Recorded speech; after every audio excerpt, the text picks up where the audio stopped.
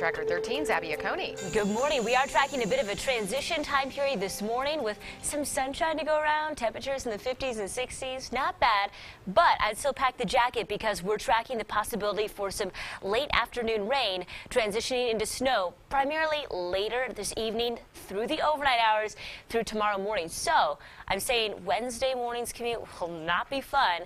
But if the storm starts to speed up, that means we could see some slick conditions for the evening commute. We'll track it very closely. First, just a gorgeous view to show you.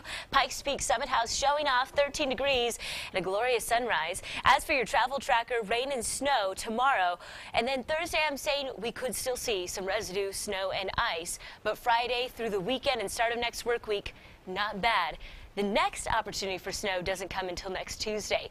Temperatures at 50 degrees in Colorado Springs, 30 in Pueblo, some warm air ahead of the cold front later today. 20s and 30s in the eastern plains, and we're tracking the teens through the 40s for the mountains and the mountain valleys. Wind speeds are a bit breezy in the eastern plains, but outside of that, staying calm will be a bit breezy today. Live HE Doppler radar.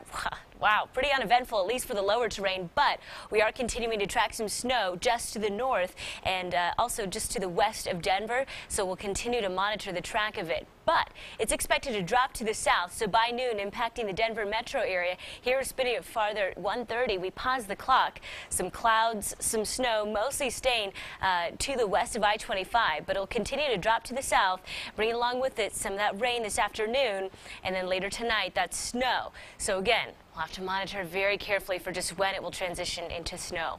Snow tracker, less than an inch expected by tomorrow for the eastern plains, 2 to 5 for Teller and El Paso counties, more than 8 inches for the mountain terrain.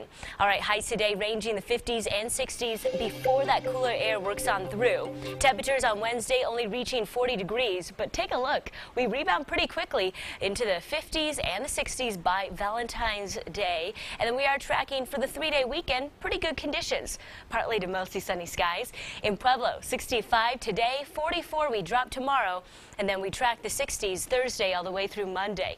In Canyon City, that snow lingering overnight through Wednesday morning, temperatures dropping to the lower 40s with, wow, just the 60s back in action Thursday through Monday. And for Teller County, 49 is today's high, 37 on Wednesday with overnight temperatures in the teens and in the 20s. Coming up, I will have your day planner just so you exactly know what to expect throughout the day. All right, Abby, thanks. Yep. Now we'll get another check of your traffic with Paul Richards at KRDO News Radio.